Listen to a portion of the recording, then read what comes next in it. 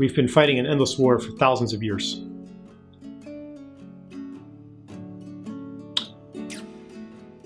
And evil has not yet been defeated. Does that mean we have to fight harder? Or could it be that the mentality of war making creates endless enemies and perpetuates itself? Not that there's never a time to fight, but we're trapped in a habit of fighting. The question, what is it like to be you, is a way to heal the separation.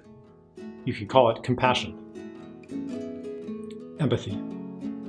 It's not something you do to be a good person. It's something you do because it brings you to the truth. And it brings you to your creative power as an agent of change in this world.